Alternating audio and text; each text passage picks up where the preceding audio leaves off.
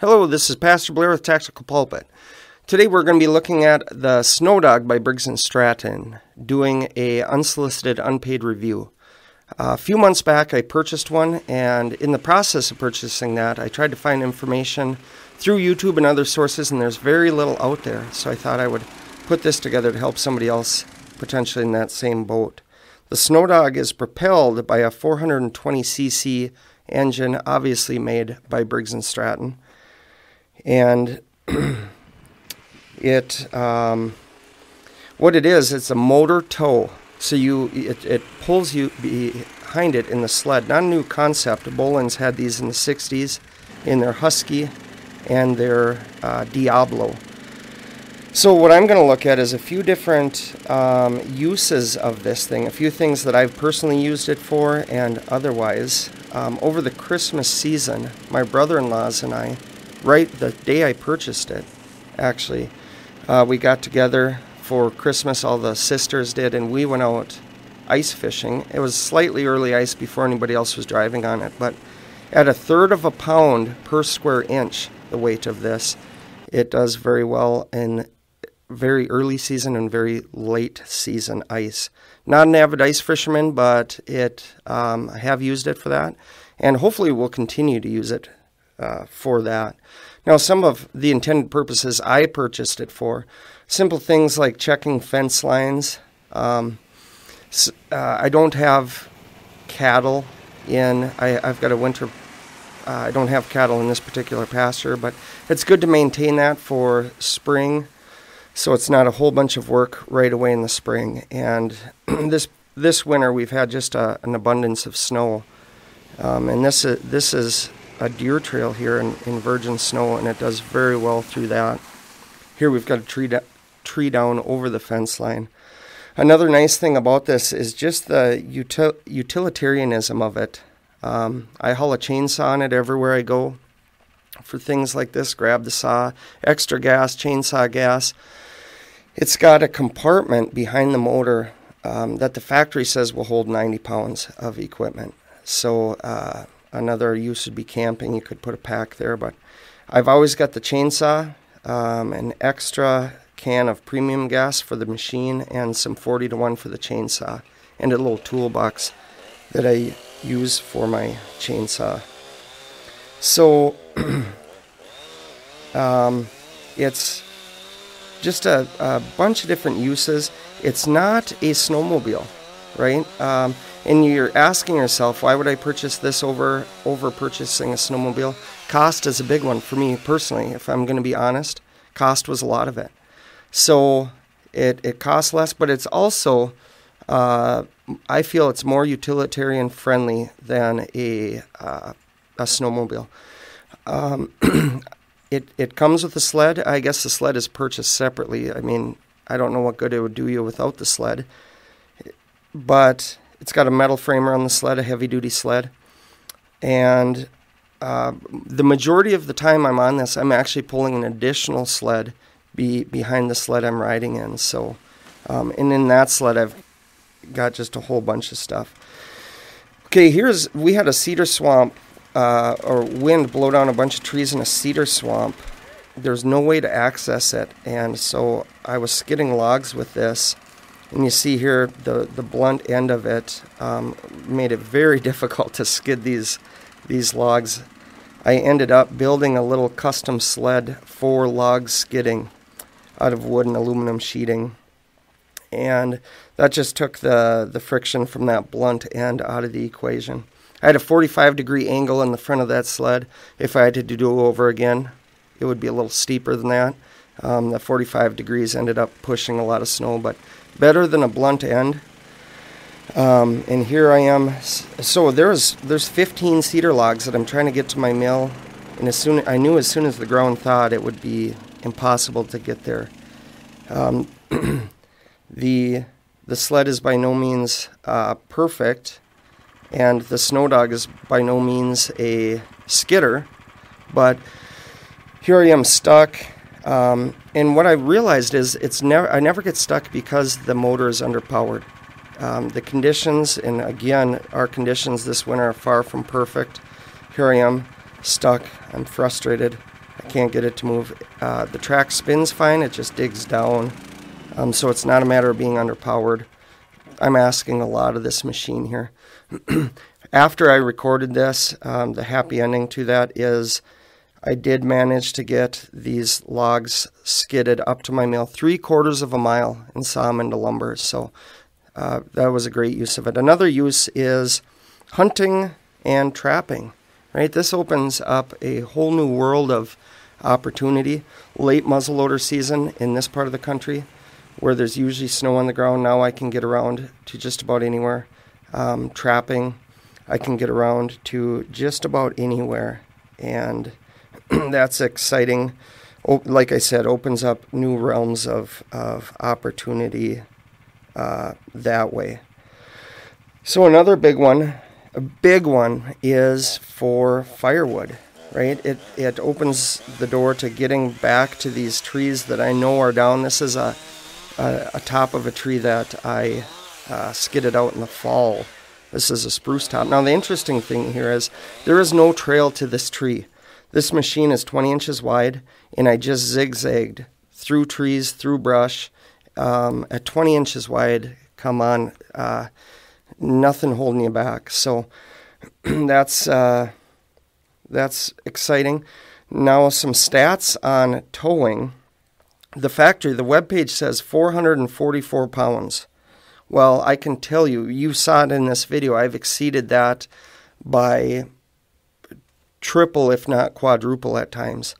I've seen some other stats somewhere. The number 1,100 pounds rings a bell, and I know I've seen claims of 1,600 pounds in various forums and things like that. Well, I'm here to say I've even exceeded that.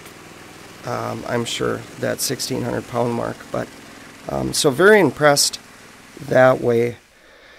If you follow my videos, I've been experiencing shoulder difficulty, and my shoulder's doing better. I can actually split wood now, but I like to haul split wood, but this way I can get it up in rounds to somewhere where I could split it. Waist deep snow is not the place to try to wrestle splitting a whole bunch of wood. So throw it in the sled, tow it up somewhere, or split it in the woods if that's possible. So yeah, use it for trail riding. It's a 4-stroke, so it's quieter than the 2-stroke snowmobiles. You can maybe get in a little closer on some wildlife if you're trying to see some wildlife.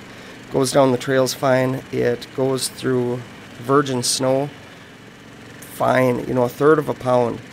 I want to talk later about the snow conditions, but just breezes right along all of this. Now, if we look at some of the specs here, as I said, a 420 cc engine, 13.5 horse, and it's Briggs and Stratton, obviously. Here we've got, there's the compartment I was telling you about. And there I've got some camera equipment, but like I said, chainsaw, a little toolbox, usually a couple gas cans. I got some snowshoes that I take on and off the sides there. Obviously it makes it a little wider. Up front, there's a LED, 2-stage LED headlight. You're not going to override this headlight at a top speed of 20 miles an hour.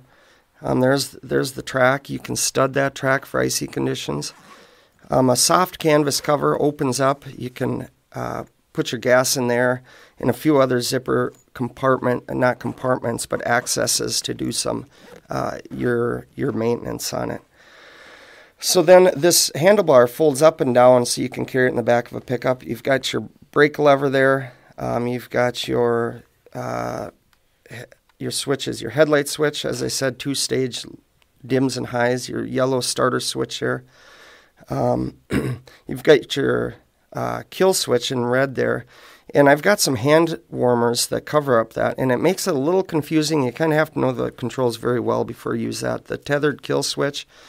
When I was skidding logs, I would push against this, and that would often come disconnected, and it was a little frustrating. I don't use that. When you let off the throttle, there's the throttle. When you let off that throttle, the machine stops right now. So I'm sure it's they were forced to do that kill switch. A little, sorry about that, a little 12-volt socket. I don't know if there's an optional hand warmer, would be my guess. A little difficult to charge your cell phone there, but I guess it could be done. And here's the hitch. It's got a little locking plate there to keep you from coming disconnected, and spring-loaded for easy takeoffs and easing up the stops also. This is the SNOWDOG brand. Well, here I am folding it up. Fit it right. It actually can sit in the sled in the back of a pickup. One guy can load it. Awesome. 300 pounds this machine weighs. So pretty lightweight. Now this sled, this is the SNOWDOG sled. It's got what I like about it is it's got a metal frame all the way around it with some tie-down points. You can put an optional seat in there if you want to sit down. I own one. I don't use it. We'll get to that. But a very well constructed sled. No complaints about the sled. So this is not a snowmobile, right? It's not a mountain sled. You're not going to be able to keep up with those boys. But I do want to say this is me buzzing across probably a 1-inch pretty soft crust, 18 inches of powder snow, and then beneath that is some heavier snow, just gliding right over the top. There's no speedometer, but the max speed is 20, and I'm probably going, if that's the case, 17 miles an hour here, so sinking down 1.5 inches. Very light footprint, and it goes well through this season's terrible snow conditions. We had that heavy snow that was down first, and then that 18 inches on top of it of powder snow, and I've been riding this weekly probably all winter long. So overall, I'm pretty impressed with this machine. This is I should have said this in the beginning, the B13ME. It's the standard size without reverse. I would probably have added reverse if I had to do it over again, especially with the skidding that I do with it. So single person loading, like I said, I lean the sled up against the tailgate, and then I drive the SNOWDOG into the sled. I pick up the back of the sled, slide it in. I don't have any footage of that. So here's the factory MSRP is $3,369. I bought mine on sale. I won't say for how much, but for less than that. For the price of the compact version, actually, if you want to know. I got the hand warmers. I got the seat. This is another advantage to this. I've not tried this, so I'm not going to address this much. I just want to mention it, is the year-round use. You can use this thing year-round, unlike a snowmobile. I suppose you could, but I'm not going to get into that. Like I said, I bought it with snow on the ground. I've not used it without snow, but that's what the factory states. The salesman stated that year-round use, and they sell carts instead of the sled. A little pricey, but something could be built. I am going to try it for sure. So, yeah, like I said, overall, I'm impressed. We've had bad snow conditions this year. Nothing has slowed this down. When I hook up to a log that's too big, the engine isn't underpowered. The CVT transmission, the continuously variable transmission, is not underpowered. It's traction. And I got those logs out after that trail had refroze, and it breezed across there quickly. Any other further questions or comments, ask me in the comment section. Thank you.